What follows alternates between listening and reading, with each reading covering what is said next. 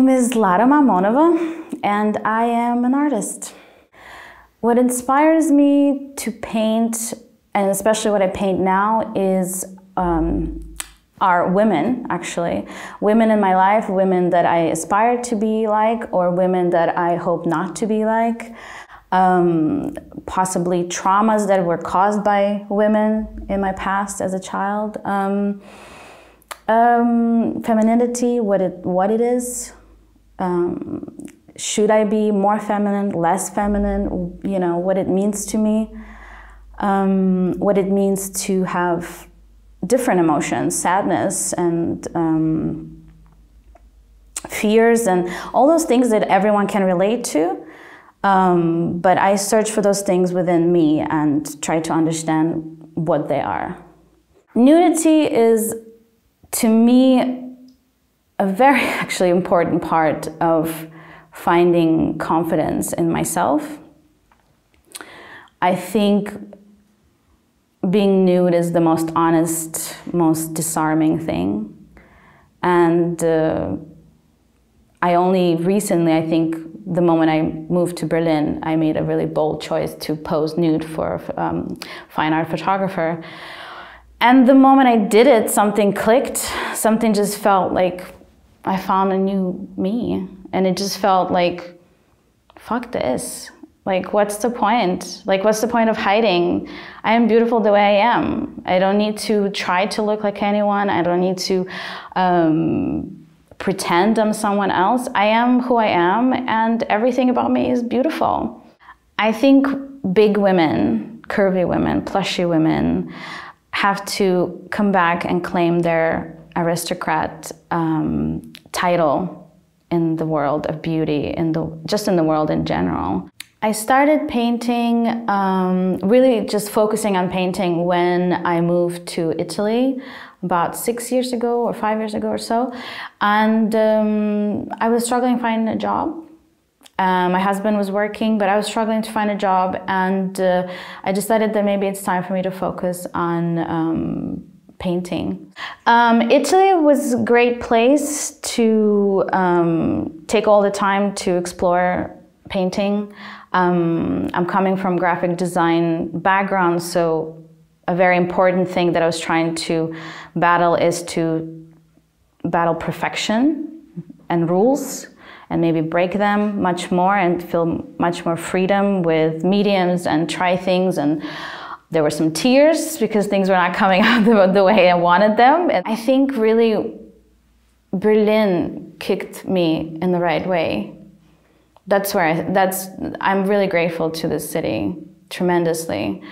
Being able to kind of create your own world, find your own people for your world, and keep it inspirational and exciting. It's very easy here.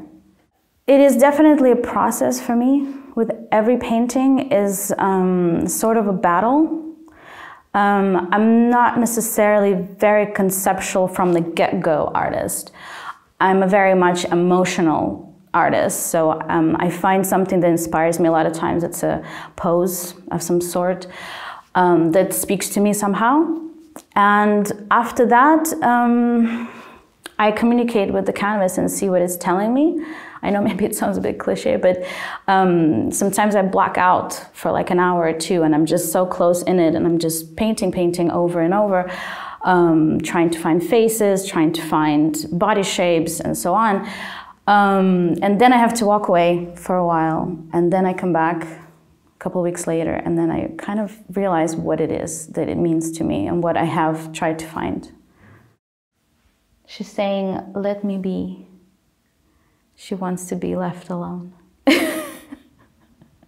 So it's kind of interesting because you're looking at her, right? Because you want to keep looking at her because she's beautiful.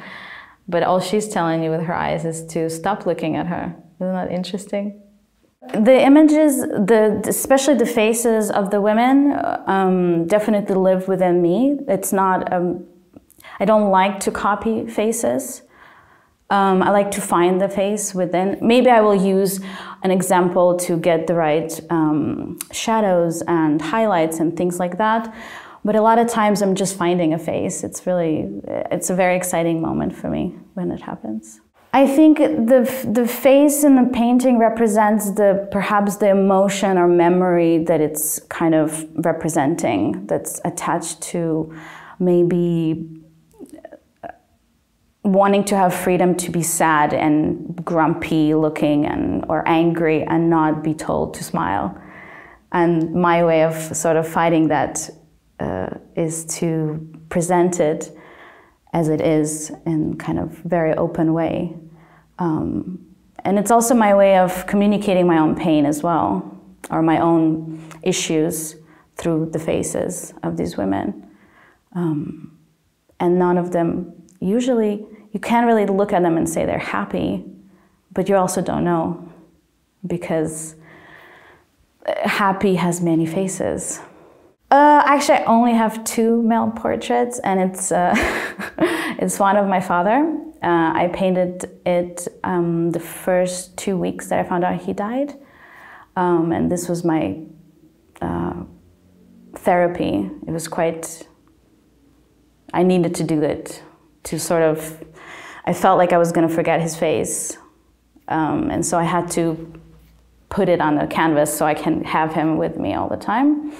And then the very first portrait I made of my husband. So those are the only 2 male portraits that I have. Humans, just as we are, there's already so much magical stuff within us that is so complex. And to me, unraveling that is better than any magic show that you can show me.